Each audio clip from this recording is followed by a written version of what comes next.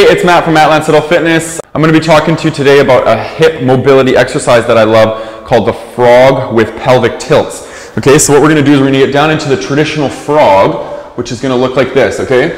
We're going to have our feet splayed out to the sides. We're going to be resting on the sides of our foot, the inner side of our foot.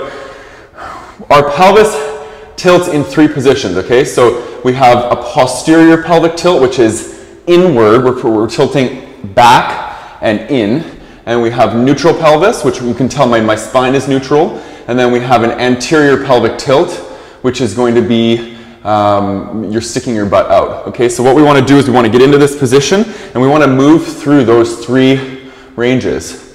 So this is really good for internal hip rotation and also helping with the insertion points at the groin and the adductors, getting them a little bit more mobility as well. Okay, so we're going to go through this about 2 sets,